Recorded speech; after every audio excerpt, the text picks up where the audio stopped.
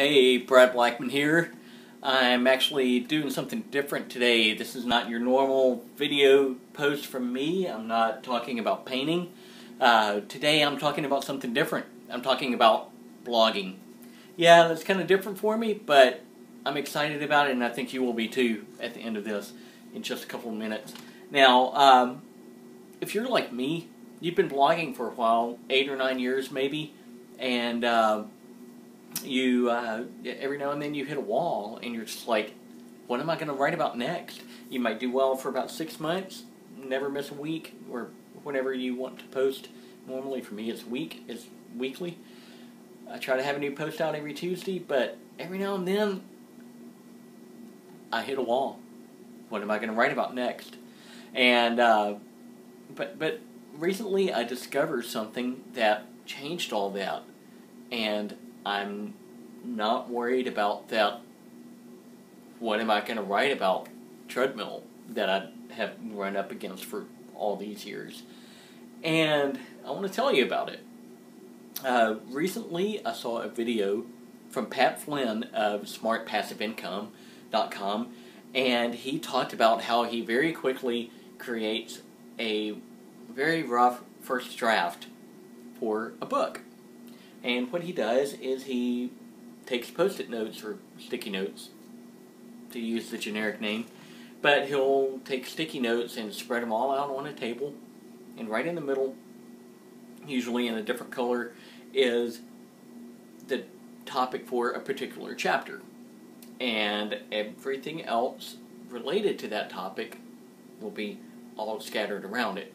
So he'll brainstorm, and it's really kind of a mind map process. A mind map is a visual thinking tool where you might write something down in the middle and then do branches out. Well, this is really the same process. You just put a post-it note down and then more post-it notes all around it, and then you can rearrange it. That's the advantage of post-it notes. You can rearrange the content that you have. You don't have to erase anything and rewrite it. But it got me thinking about how I can use this same approach to blogging. I thought, this would work really well on a blog. So what I did was I went on the WordPress backend for my blog, and I pulled up all the categories. Now, I have a lot of categories. I've got about 20, which is probably too many. But I looked at all my categories and wrote everything down on one post-it note, about 20 or so categories, and then I added some more here. So that's probably too much, but I'd rather have too much than not enough, because I can always pare things down and take things out that don't fit. So once I wrote down all these categories, I got out my moleskin notebook, Moleschina, if you're Italian, and I wrote down the topics, or the categories, and under each category I put down about 10 bullet points and brainstormed different ideas for each category on my blog. So now, if I've got one topic of, let's say I want to talk about color on my blog, I have about 10 different ideas that I can choose from, and what I'll do is ahead of time pick out what I'm going to blog about for a particular month. Since I blog once a week, that's 4. I really only need 4. But let's do a little experiment. Let's do a little experiment. What if you have 12 topics on your blog? That may be a little much, but let's just say you have 12 broad categories. And if you come up with 10 different things that you can write about in each category, just do the math. 12 times 10, 120. You potentially have 120 blog posts already mapped out. All you have to do is just write them.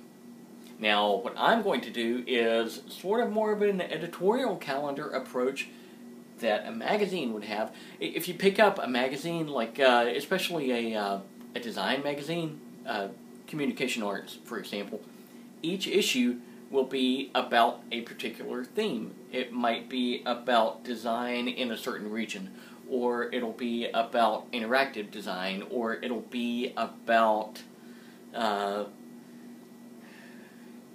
film, like TV commercials or something.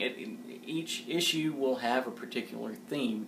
You very rarely have a generic theme. Now, then within that, you've got columns, but that's because it's a magazine. It's got a lot of content. Now, unless your blog is a magazine-style blog, which those kind of blogs have something every day. There's something coming out all the time, multiple times a day. But if it's just you really only need, at minimum, one post a week.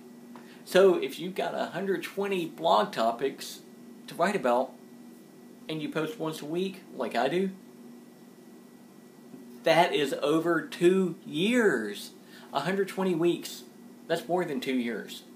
So this, for me, is just mind-blowing, and it's really exciting because this takes a lot of the scariness of planning my blog. It takes all that away.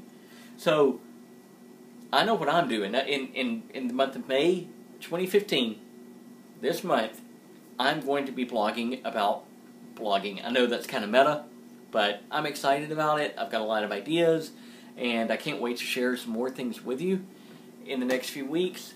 And I want to see what you come up with. So feel free to share below in the comments, and I want to know what all you're coming up with. So that's it from me today. Brad Blackman, over and out.